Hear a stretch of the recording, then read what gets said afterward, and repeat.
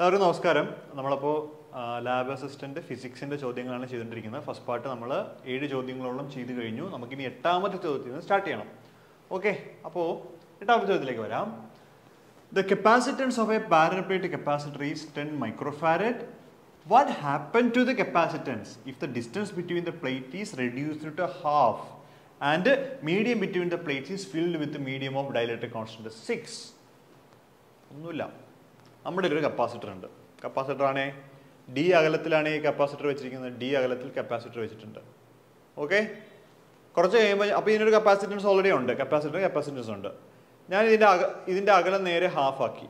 Capacitor പ്ലേറ്റുകൾ തമ്മിലുള്ള അകലം പകുതിയാക്കി. അത് മാത്രമല്ല, ഇതിന് നടുക്ക് ഞാൻ ഒരു ഡൈലക്ട്രിക് കോൺസ്റ്റന്റ് കൊണ്ട് വെക്കും. ആ ഡൈലക്ട്രിക് കോൺസ്റ്റന്റ് വാല്യൂ 6 ആണ്. ഡൈലക്ട്രിക്കിൻ്റെ കോൺസ്റ്റന്റ് വാല്യൂ 6 ആണ്. അപ്പോൾ ഇങ്ങനെ വെച്ചാൽ എന്ത് സംഭവിക്കും എന്നുള്ളതാണ് ചോദ്യം. അതായത് കപ്പാസിറ്റൻസിന് എന്ത് വേരിയേഷൻ ഉണ്ടാവും. ഞാൻ പടം വരച്ച് കാണിച്ചു തരാം. നോർമലി നമ്മുടെ ഉള്ള കപ്പാസിറ്റർ ഇപ്പോൾ ഇതാണ്. ഇവർ തമ്മിലുള്ള അകലം ഡി ആണ്. പ്ലേറ്റിൻ്റെ ഏരിയ എ ആണ്. നടുക്കൊന്നും വെച്ചിട്ടില്ല. കപ്പാസിറ്റൻസ് സി എന്ന് പറയും. നമ്മൾ ഈ കപ്പാസിറ്റർ പ്ലേറ്റ് ഇവർ തമ്മിലുള്ള sorry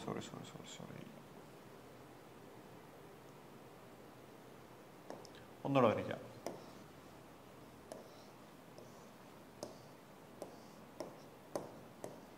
D, പ്ലേറ്റിൻ്റെ area A. Okay, capacitance C ആണ്. കപ്പാസിറ്ററിൻ്റെ അകലം നേരെ പകുതിയാക്കി. പ്ലേറ്റിൻ്റെ ഏരിയ എ ആണ്. ഈ അകലം ഹാഫ് d/2 ആക്കി. നടുക്കൊരു ഡൈലക്ട്രിക് കോൺസ്റ്റന്റ് വെച്ചു. εr = 6 ഡൈലക്ട്രിക് കോൺസ്റ്റന്റ് വാല്യൂ ആണ്. അങ്ങനെയാണെങ്കിൽ സി ഡാഷ് എത്രയാണ്, കപ്പാസിറ്റൻസ് എത്ര മാറ്റം ഉണ്ടാവും എന്നുള്ളതാണ് ചോദ്യം. ഓക്കെ, അപ്പോൾ ഈ കപ്പാസിറ്റൻസ് നമുക്ക് തന്നിട്ടുണ്ട് എത്രയാണ്? 10 മൈക്രോഫാരഡ് ആണ് കേട്ടോ. തന്നിട്ടുണ്ട് ചോദ്യത്തിൽ 10 മൈക്രോഫാരഡ് ആണ്. അപ്പോൾ സി ഡാഷ്, നമുക്ക് സിയുടെ എക്സ്പ്രഷൻ അറിയാം. സി = ε0 a/d എന്നാണ് ഇക്വേഷൻ. അപ്പോൾ സി ഡാഷ് എന്ത് ചെയ്യണം? C dash = ε0 a/d'. മീഡിയം വെച്ചുകൊണ്ട് ഒരു εr വരണം. ε0 εr a/d എഴുതേണ്ടി വരും. കണ്ടോ? ഓക്കെ, അപ്പോൾ നമുക്ക് സബ്സ്റ്റിറ്റ്യൂട്ട് ചെയ്യാം. സി ഡാഷ് = ε0 a, εr പകരം 6, ഡിക്ക് പകരം d/2. ഈ 2 നേരെ മുകളിലോട്ട് പോകും. അപ്പോൾ സി ഡാഷ് = ε0 a/d. 2 മേളിൽ പോകുമ്പോൾ 12 ആവും. ഓക്കെ, ε0 a/d എന്ന് വെച്ചാൽ എന്താണ്? അതിന് സി എന്ന് എഴുതാം. ഈ സി = ε0 a/d. മീഡിയം ഒന്നും ഇല്ലാതെ ഡി അകലത്തിൽ എ പ്ലേറ്റ് ആണെങ്കിൽ ഇതിന്റെ വാല്യൂ എത്രയാണ്? 10 മൈക്രോഫാരഡ് ആണ്. കണ്ടോ? 10. അപ്പോൾ ഇടാമല്ലോ.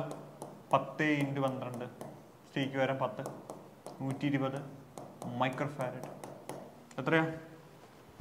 120 മൈക്രോഫാരഡ്. മൈക്രോഫാരഡ് മ്യൂ ആണേ. മ്യൂ യു അല്ല, മ്യൂ ഓഫ്. ഇത് തന്നെ ഇവിടെ ഇടണം കേട്ടോ. അപ്പോൾ 120 മ്യൂ ഓഫ് ആണ് ഉത്തരം. കിട്ടിയല്ലോ.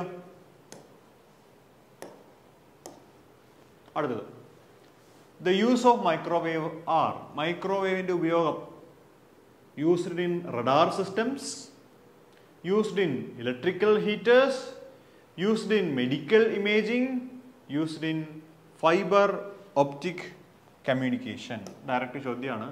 Used in radar system. മൈക്രോവേവുകൾ സാധാരണ ഉപയോഗിക്കുന്നത് റഡാർ സിസ്റ്റത്തിൽ ഉപയോഗിക്കുന്നുണ്ട്. റേഡിയോ വേവ്സ് ഉപയോഗിക്കാറുണ്ട്.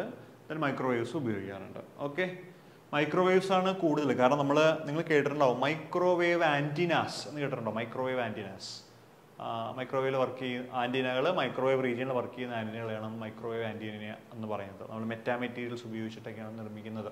വലിയ റിസർച്ച് ഏരിയ തന്നെയാണ്. എൻ്റെ പ്രൊഫസർ അദ്ദേഹം മെറ്റീരിയൽസ്, അതായത് മൈക്രോവേവ് ആൻറ്റിനയിൽ വർക്ക് ചെയ്യുന്ന ആളാണ്. ഭയങ്കര രസമാണത്. ഓക്കെ, അടുത്തത്, find the value of shunt resistance if A galvanometer is converted to a ammeter. The galvanometer resistance is 10 ohm and it require 5% of the main current as the current for full scale deflection.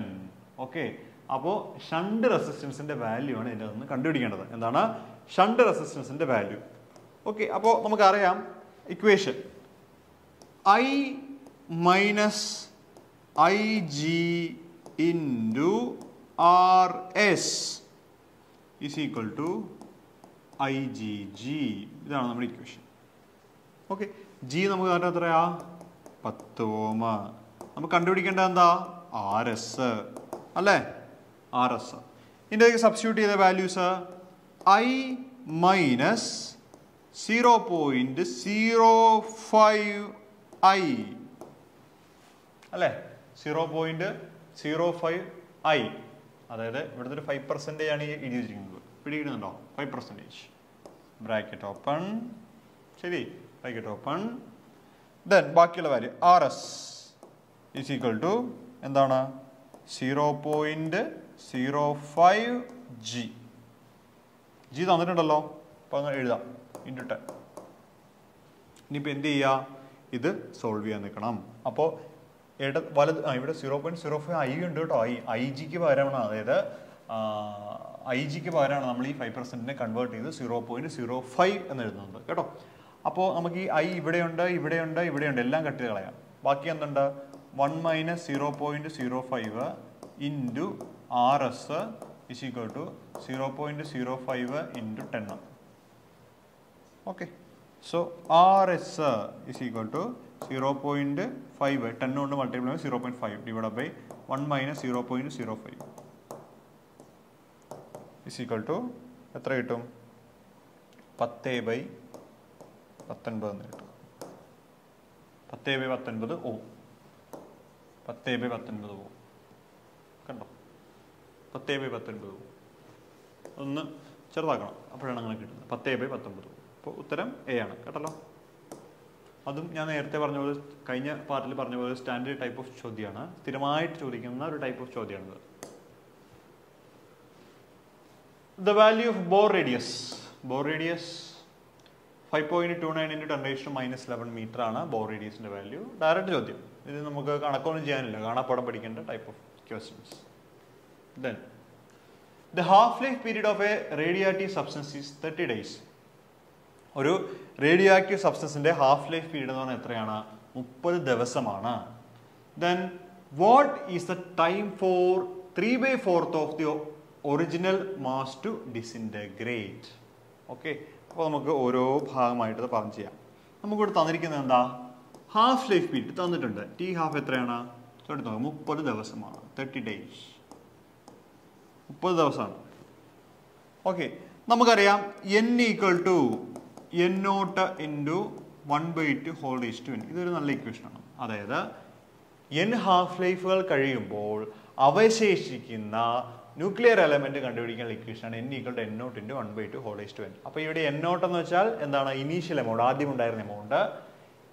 ഇത്ര half life കഴിയുമ്പോൾ അവശേഷിക്കുന്ന ആളാണ് n എന്ന് പറയുന്നത്. ഈ ഒരു formula നിങ്ങൾ പഠിക്കണം. നിങ്ങൾ ചിലപ്പോൾ ഇത് കണ്ടിട്ടുണ്ടാവില്ല, പക്ഷെ ഇത് തന്നെ പഠിക്കണം. ഇത് നമുക്ക് കുറച്ചുകൂടെ എളുപ്പത്തിൽ ചെയ്യാം. മറ്റേ ഇക്വേഷൻ ഒക്കെ എടുക്കുക, നമുക്ക് ലോഗ് ഒക്കെ എടുക്കേണ്ടി വരും. ഇവിടെ ലോഗ് വേണ്ട. ഈ n എന്ന് വെച്ചാൽ ഹാഫ് ലൈഫുകളുടെ എണ്ണത്തെയാണ് നമ്മൾ n എന്ന് പറയുന്നത്. ഇവിടെ കിട്ടിയോ? ടി എന്ന് വെച്ചാൽ ടോട്ടൽ ടൈം, ടി ഹാഫ് വെച്ചാൽ ഹാഫ് ലൈഫ്. അപ്പോൾ ആ ടോട്ടൽ ടൈമിൽ എത്ര എണ്ണം ഹാഫ് ലൈഫുകൾ ഉണ്ട് എന്നതിന്റെ അളവിനെയാണ് നമ്മൾ സ്മോൾ n എന്ന് പറയുന്നത്. n equal to capital T equal to T half. Okay, അപ്പോൾ നമുക്ക് ചെയ്യാം. അപ്പോൾ ഇവിടെ ചോദ്യം എന്താ പറയുന്നത്? What is the time for 3/4 of the original mass to disintegrate? അതായത് ഒറിജിനൽ എമൗണ്ടിന്റെ 4/3 ഭാഗം ശോഷണം സംഭവിച്ച് പോകണം. പിടിക്കുന്നുണ്ടോ? അതായത് ആദ്യം n0 ഉണ്ടായിരുന്നു. ആ n0 ശോഷണം സംഭവിച്ച് എന്തായിട്ട് മാറും? അത് n0/4 ആയിട്ട് മാറും. അപ്പൊ നഷ്ടപ്പെട്ടത് എത്രയാ? നഷ്ടപ്പെട്ടത് 3/4 n0 ആണ്. പിടികിട്ടിയോ? അതായത് ആദ്യം ഉണ്ടായിരുന്നതിന്റെ 1/4 ഭാഗം ഡിസിൻറ്റഗ്രേറ്റ് ചെയ്ത് പോയി. ഇപ്പൊ ബാക്കിയുള്ളത് എത്രയാ? 1/4 ഭാഗമല്ലേ ഉള്ളൂ. പിടികിട്ടിയോ? അപ്പോ 4/3 ഭാഗം ഡിസിൻറ്റഗ്രേറ്റ് ചെയ്ത് പോയി. ബാക്കി 4/1 ഭാഗം അവശേഷിക്കാൻ എത്ര സമയമെടുക്കും എന്നുള്ളതാണ് ഇവിടുത്തെ ചോദ്യം. പിടികിട്ടുന്നുണ്ടോ? ചോദ്യം ടി ആണ് കണ്ടുപിടിക്കേണ്ടത്. ഓക്കെ, അപ്പോൾ ഇപ്പൊ ബാക്കിയുള്ളത് എത്രയാ? ഡിസിൻറ്റഗ്രേറ്റ് ചെയ്യാതെ ബാക്കിയുള്ളത് എത്രയാ? 4/3 പോയി. ബാക്കിയുള്ളത് എത്രയാ? n/4 ആണ്. എന്താണ്? n/4. That is equal to n/4 is equal to എത്രയാണ്? സോറി, n0/4 കേട്ടോ. n/4 അല്ല, n0/4. ആദ്യമുള്ളത് 4 ഇപ്പോൾ ബാക്കിയുണ്ട്. ഞാൻ പറയുന്നത് മനസ്സിലാവുന്നുണ്ടോ? എന്താ പറയുന്നത്? ഒരു എലമെന്റ് ഉണ്ട് n0. ആ n0ന്റെ മുക്കാൽ ഭാഗം ഇങ്ങനെ കർപ്പൂരം കത്തിപ്പോകുന്നു, കർപ്പൂരം ആവിയായി പോകുന്ന പോലെ ആവിയായി പോയി എന്ന് വിചാരിക്കുക. മുക്കാൽ ഭാഗം പോയി, ബാക്കി കാൽഭാഗം ഉണ്ടല്ലോ. അതായത് n0 × 3/4 പോയി, ബാക്കിയുള്ള എത്രയാ? n0/4, കാൽഭാഗം ബാക്കിയുണ്ട്. അപ്പൊ n-ന്റെ സ്ഥാനത്ത് എന്ത് കൊടുക്കണം? n0/4. കാരണം n എന്ന് പറഞ്ഞാൽ അവശേഷിക്കുന്ന ആളുടെ അളവാണ്. അപ്പൊ n0/4 is equal to n0 into 1/2 whole raised to n എന്ന് എഴുതാം അല്ലേ? n0 കട്ട് ചെയ്യാം, ബാക്കി 1/4 is equal to 1/2 whole raised to n എന്ന് എഴുതാം അല്ലേ? അപ്പൊ ഞാൻ 1/2 whole square is equal to 1/2 whole raised to n എന്ന് എഴുതിയാൽ എന്തെങ്കിലും കുഴപ്പമുണ്ടോ? ഒരു കുഴപ്പമില്ല അല്ലേ? 1/2 whole square ഒന്ന് തന്നെയാണ്. അപ്പൊ നോക്കിയേ, 1/2 ഇവിടെ ഉണ്ട്. അങ്ങനെയാണെങ്കിൽ ഇത് രണ്ടും തുല്യമാവണം. അതായത് n equal to എത്ര കിട്ടി? 2 എന്ന് കിട്ടി അല്ലേ? n എന്ന് വെച്ചാൽ എന്താ? t/t½ അല്ലേ? അപ്പൊ t/t½ is equal to 4. അപ്പൊ t is equal to 2 into t½ is equal to 2 into t½ എത്രയാണ്? 30 തന്നിട്ടുണ്ട്. അപ്പൊ 60 ഡേയ്സ് എന്ന് കിട്ടി. എത്രയാണ്? 60 ഡേയ്സ്. എത്രയാണ്? 60 ദിവസം. 60 ഡേയ്സ് എന്ന് പറഞ്ഞ ഉത്തരത്തിലേക്ക് നമുക്ക് വരാൻ പറ്റും കണ്ടോ? അപ്പോൾ ഓപ്ഷൻ ബി ആണ് ചോദ്യത്തിന്റെ റൈറ്റ് ചോയ്സ്. ഓക്കെ, അടുത്തത് 2 lenses of power plus 6D and minus 2D are combined. The focal length of the combination. അപ്പോൾ രണ്ട് ലെൻസുകളുണ്ട്. ലെൻസിന്റെ പവർ ആണ് തന്നിരിക്കുന്നത്. എത്രയാണ്? 6Dയും -2Dയും. ഈ D എന്ന് വെച്ചാൽ ഡയോപ്റ്റർ എന്നാണ് അർത്ഥം. എന്താണ് D എന്ന് വെച്ചാൽ? എന്താണ്? ഡയോപ്റ്റർ. അപ്പോൾ +6 ഡയോപ്റ്ററും അതുപോലെ തന്നെ -2 ഡയോപ്റ്ററും ഉണ്ട്. R combined. The focal length of the combination. കോമ്പിനേഷന്റെ focal length എന്താണെന്നുള്ളതാണ്. അപ്പോൾ നമുക്കറിയാം ലെൻസിന്റെ പവർ വെറുതെ സം ചെയ്താൽ മതി. Power P is equal to P1 + P2 അല്ലേ? അതായത് 6 - 2 എന്ന് കിട്ടും, കാരണം മൈനസ് ആണ്. That is equal to 4 dioptre. ഇനി പവറും ഫോക്കൽ ലെങ്ത് തമ്മിലുള്ള ബന്ധം എന്താണ്? ഇൻവേഴ്സ്ലി പ്രൊപ്പോർഷണൽ ആണ്. അതായത് focal length is inversely proportional to power. ശരിയല്ലേ? That is equal to 1/4. That is equal to D unit ആണ് കേട്ടോ. So 0.25 metre focal length. എത്രയാണ്?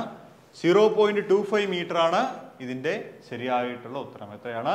B is equal to 0.25 എന്ന് പറയുന്നതാണ് ഒരു ലെൻസിന്റെ ഈ ഫോക്കൽ ലെങ്ത്. രണ്ട് ലെൻസുകൾ, അതായത് 6 അപ്പോൾ നമുക്ക് പല ചോദ്യങ്ങളും ചോദിക്കാം. ഇവിടുന്ന് ലെൻസിന്റെ പവറിന്റെ യൂണിറ്റ് എന്താണ്? ഡയോപ്റ്റർ.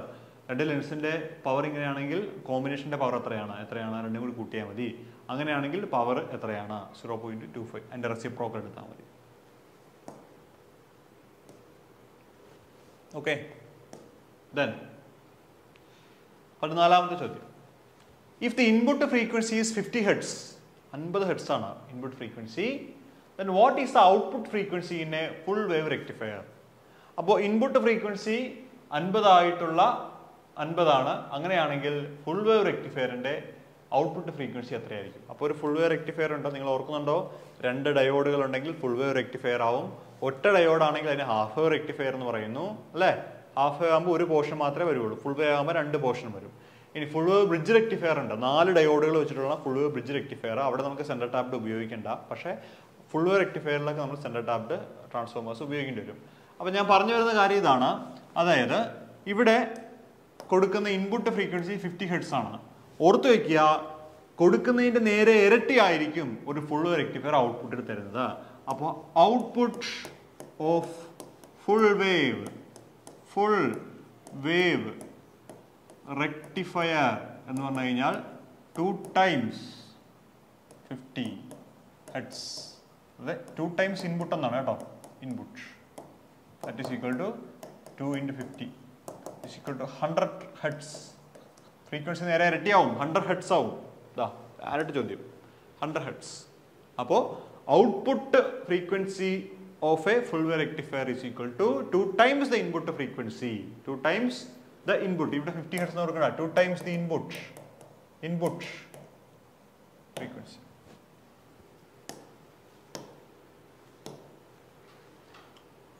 പതിനഞ്ചാമത്തെ ചോദ്യം.